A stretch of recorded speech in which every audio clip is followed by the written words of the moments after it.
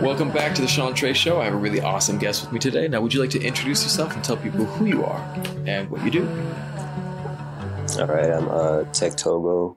I'm a artist from Michigan, from Grand Rapids.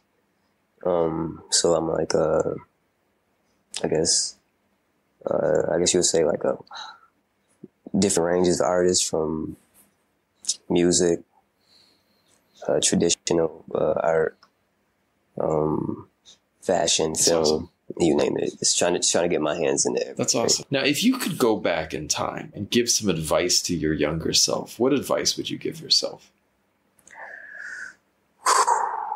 Right? No time changes. We're not talking about changing things, but just what advice would you give yourself? Man, even to my not so like younger self, be like super like consistent. I like that. Like stay really persistent. Again, I'll go back to that Rick James thing. It's like I've been that person. It's like something to start taking off a little bit, and then there's like a little bit of a lull. Yeah, and it's like you gotta like. You might be missing it, you know. It's like, man, you might have missed those next couple of steps. Might have been like something bigger. Yeah.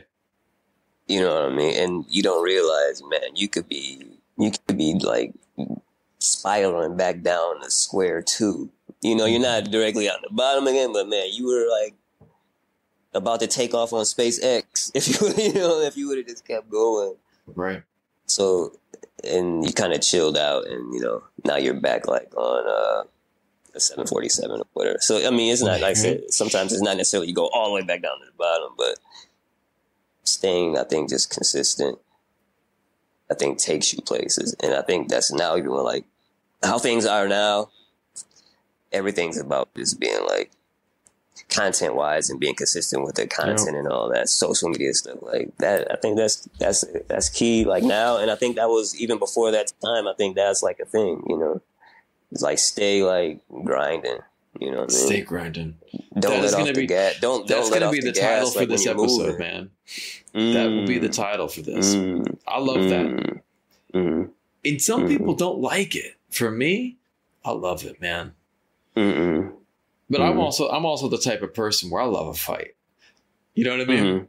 I like, even if it's like, and I'm not talking going out and fighting someone on the street, but I'm talking like, I like the adversity. I love the challenge. The challenging myself. I love testing myself, you know, because it's like, if it's easy, hell man, that sucks. No one wants it easy. You know, I want it. It's almost not as interesting, right? Right. Well, you know, think about it this way, right? Because from the film side, right? You know, I studied acting and such, like, and with when you do screenwriting, right? Let's think about John Wick. One of my favorite. I love John Wick.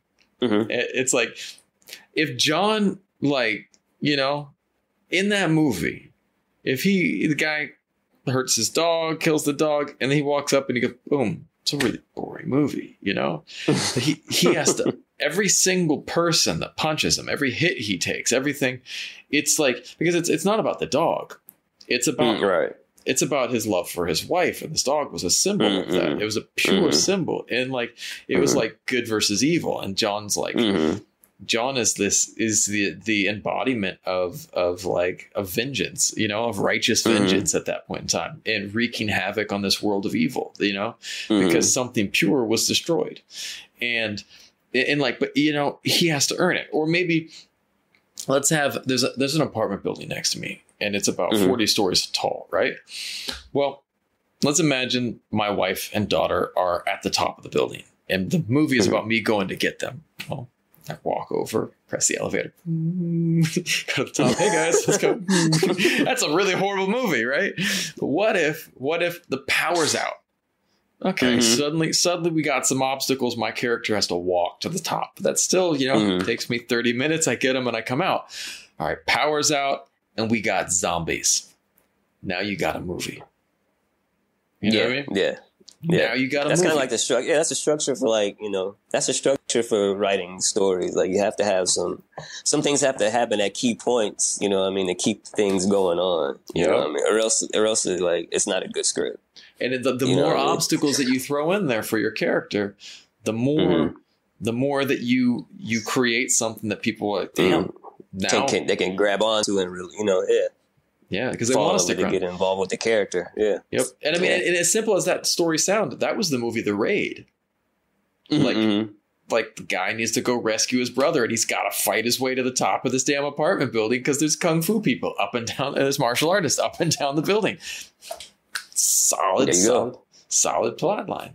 Versus The Raid 2 didn't keep it as well because they added all this other stuff in there. But again, we like to face adversity. It makes us stronger. It makes us more, I don't know, just better people, I think. I think so too. Now, I agree. If you could, if you had a Aladdin's lamp, what would you wish for? Right? Like just anything? Let's say something related to your career and then something personal. Or it could be the world,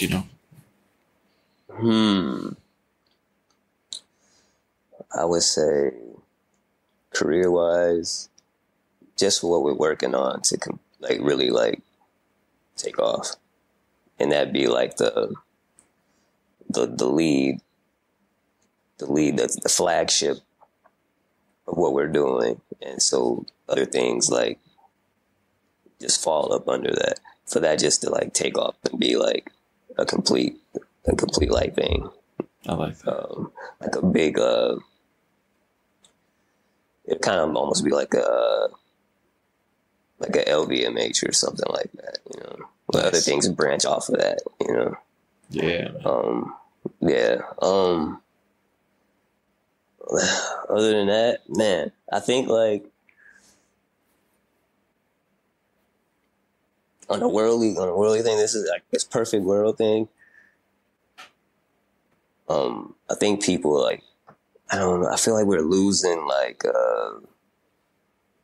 the understanding of other people, right? And other people's situate. Where I think a lot of we're becoming more me, self-centered, me, and maybe it's just I don't know. Maybe it's I'm in the U.S., so maybe it's a U.S. thing that I'm just seeing. I don't know. It's the whole world, man. But it just feels like everybody's kind of about the individual. Well, you want the weirdest experience. I was my wife asked me to send something for her, and so I had to log into her Facebook while she was at a show. And I had to go and find something to send it. And then all of a sudden her feed was popping up. And it was really weird to see someone else's Facebook feed. Because it's so oriented towards what they feed you. You know what I mean? And we're all now being fed content. Force fed, you should look at this. And it's versus, man, I remember days before social media where it was just you could slow down. If you wanted to talk to someone, you call them. And who did you call that day? Well, whoever popped into your mind or whoever you ran into. You know what I mean? And it was much more natural. Granted, I love social media. It allows me to also find people, and it allows me to build out this platform. So I'm not all against it, but I am saying that there is this very much an inward shifting of me, And so I think maybe if these companies wanted to actually do something good, I can hope that at some point in time, they might see the error in their ways. There could be this thing that, these platforms are reoriented towards sharing experiences and growing experiences, because the algorithms could be introducing you to people that you don't know. And that's a good thing. Yeah, that is a good thing.